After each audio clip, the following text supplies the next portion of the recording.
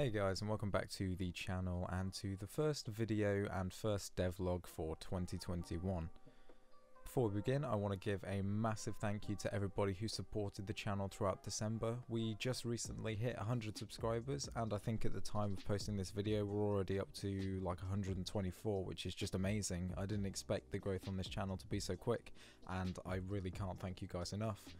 What I want to do now that we've hit this 100 subscriber milestone is do a quick Q&A video with all of the guys who are subscribed, because I've started getting a few more questions over on Instagram about how I got to learning Unity and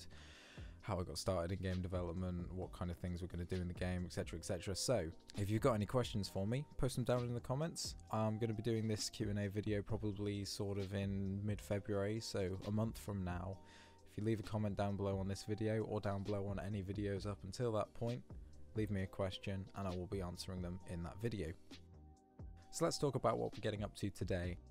It's been the first week back after having been in the situation where my entire project has gone down the drain because of Unity corruptions.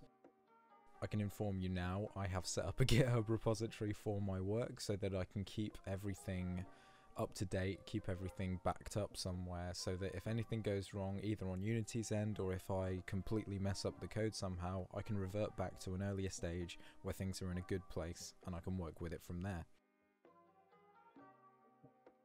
To ease myself into work for the start of the year, I've decided to take a step back, given this opportunity to kind of rethink about what I'm doing with this game project and how to implement things properly. I've taken a lot of time to plan out what the game is, and part of that has been coming up with a name, which I will be revealing at the end of the video, so make sure you stick around until then to find out what this new project is going to be called. Another part of this has been thinking about the general vibe of the game and what the game's going to stand for. I've had conversations with my friends that I'm making this game to play with in some aspects in the past about what type of backstory the game should have, if any, and one of the main things that we sort of discussed, even if it was as a joke at the time, was having a dark backstory or some dark kind of lore behind it, and I really love that kind of idea. The idea that I have for this game is some air of mystery, and the idea is that this tower, or possibly a mountain now, will be this elusive kind of area where at the peak you can supposedly find ultimate glory or the thing that you most desire, deep truth or anything like that. And I don't want to go into any spoilers because, like I say, I've done a load of planning and I'm going to interweave all of this lore into the game when you actually go to play it. But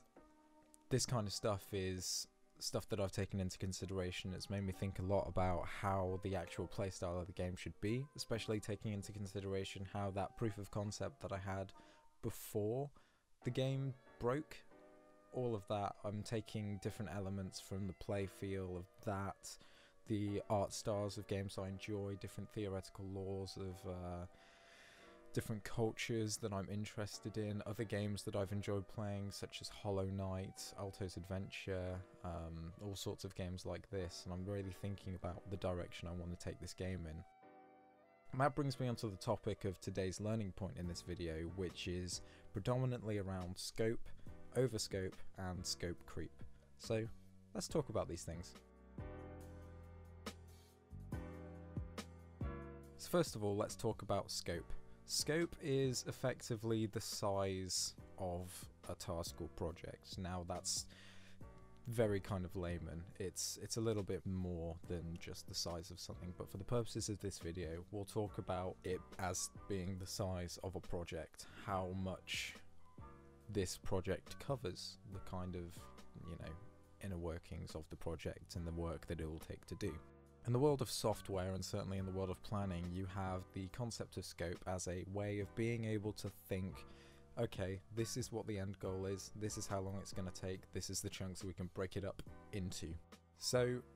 having a detailed plan at the start of development is always a good position to be in, because it means you can accurately gauge the scope of the game, get those time predictions pretty accurate, and be able to make decent progress and keep more or less to the schedule that you originally had planned.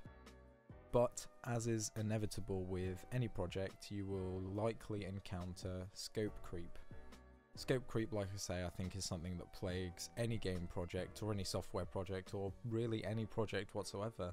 It's the introduction of unpredicted bugs or new features, like for example, if this channel blew up even more and I got loads of suggestions for a feature that loads of people wanted, I might have to consider, actually, this would be a smart idea to implement in the game. So that then is scope creep. It's added a new feature that I need to consider in my time mapping plan. So this scope creep, eventually it can grow and grow the project, make it bigger, make it take longer, which eventually leads to overscoping, and that is simply just making the project too big, having a project that'll take too much time, too much effort, with not enough resources, and eventually cause you to burn out and give up. And I think scope creep and the concept of overscoping is the type of thing that causes game projects never to be finished. It's probably the main reason or main culprit for why loads of people never end up reaching the end of the game goal that they want to reach. They've got this idea for an amazing game that they want to make, and they don't realise games take a long time, and it's an important lesson to learn, whether you learn it the easy way or the hard way, by listening to someone telling you this game is going to take you possibly a couple of years, maybe a few. Thomas Brush, for example, spent I think 5 years working on Pinstripe. You can go and watch his brilliant video where he discussed these kinds of things. I'll put a link in the description or on the iCard up in the top, and you can go check that out. But certainly the hard way to learn it is similar to me having these massive scope projects and thinking, yeah, I can make this really quickly, and then not making it really quickly, and it's a bummer. Because you expect to get results quicker than that, and certainly when you can hit a brick wall where you don't know what you're doing, or you don't know how to code this, or you don't know how to draw that, or you don't know how to animate this, that and the other, you can really get to a position where you just think, there's no point, I'm never going to make the game I want to make. So this kind of mindset is one that you really have to get out of if you want to be a successful indie game developer, and part of that comes into being smart about what you do, and mainly that planning, like I said before, and reviewing of that planning. So my week of development for this week has been taking the time to review my plan for what this game is, think about where I actually want to take it, thinking about the art style I want to give it and the general mood of the music. Me being someone who can write music and understands music theory and the types of moods that different instruments and sounds create, I want to write the music for my game. And having a very kind of, I like to learn how to do things, and almost being a bit of a control freak about the way I do things as well. I want to make sure that I am keeping that control and keeping the vision in line with what I want it to be, so I've taken the decision to do everything myself. Going back to my point though, the fact that I've decided to do everything myself means I can be very flexible with my plan, which also means I need to be reviewing my plan more frequently. You need to make sure that you keep that vision in mind and that you can easily recenter. If the plan changes, or if something happens in life where you just don't have the time to commit so much to that plan is flexible so that you can spend less time working on it and still get things done, or you can remove bits that aren't as important or add bits in that are more important than other bits, and you know, it's a trade-off. So reviewing that plan on a regular basis is a good idea, and having had a month since I first planned this and then reviewing it again, I think probably a month is a good period of time for me to be reviewing the plan. And with this plan review, I've now come to realise my game scope is much larger. I know I'm going to continue with this and get it done eventually, even if now I'm predicting that it probably won't be until December next year, which, if you've watched any previous videos or previous live streams, I originally said I might want to have this done by December this year. So let's talk a little bit about some of the other features that I've decided to put in this game. So the first thing is the name of the game. I've decided to name the game Ekko, much like the character from League of Legends. Now, I must emphasize it's got no relation to League of Legends at all. The name Ekko comes from the Greek mythology. Ekko is a nymph in Greek mythology who was cursed by Hera after finding out that Zeus had been doing questionable things with the nymphs on the mountain, and the name comes from where I assume just from brief readings on it, that the curse causes Ekko to repeat or mirror everything said or actioned towards her back, and this then happens when she falls in love with Narcissus, who I assume the name is where the term narcissist comes from, because as he falls in love with her, he is effectively falling in love with himself. I want to kind of interweave these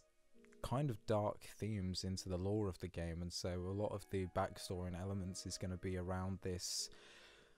kind of memory loss arc, this character that's stuck at the bottom of this tower and just has a calling to climb to the top. So the name has yet to evolve, but as a baseline it will be Project Ekko, and that's what I'll be naming the videos now. Rather than Roguelike Devlog, it'll be Project Ekko Devlog. Eventually also I will be moving on to implementing boss fights in the game, starting off with this first area, which is going to be known as the Undergrowth and is the first level in the game. I've got ideas for having multiple bosses in a certain world, and it will pick randomly between those, much in the way that roguelikes do generally, random selection, and we'll cover all of the process of developing that in a future devlog. That about brings me to the end of what I wanted to talk about in this video. I know it's been a kind of different one again today, but I didn't have much in terms of tangible development or progress on the game that I could show you, so I figured it made more sense to just have a time-lapse of the art development in the background and talk a bit about where the project's going to be going and what I've been doing from a planning point of view, because planning is just as important as the development itself, especially if you want a project to be successful. I want to say a big thank you again to anybody who's subscribed already. If you aren't already subscribed, make sure to hit the subscribe button, leave a thumbs up on the video and let us know in the comments what you thought, give us any feedback so that we can make the videos better in future. And again, leave us a question in the comments if you want to know anything about the channel, how we got started, how we made our visuals, anything about the game, or anything else generally. Just let us know in the comments and we'll stick it in the Q&A. Thanks very much guys, that's all for this video, so until the next one, cheers.